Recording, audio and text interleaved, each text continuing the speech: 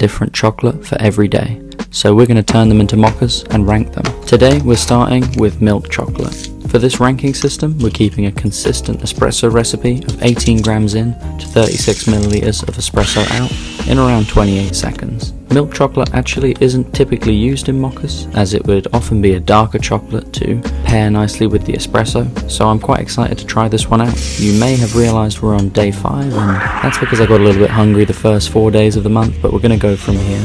Whilst we're steaming up the milk, the espresso should be melting down the chocolate quite nicely, but we're going to give it a mix with the spoon to make sure it's fully incorporated. Once the chocolate is completely mixed in, we're just going for some nice latte art on top.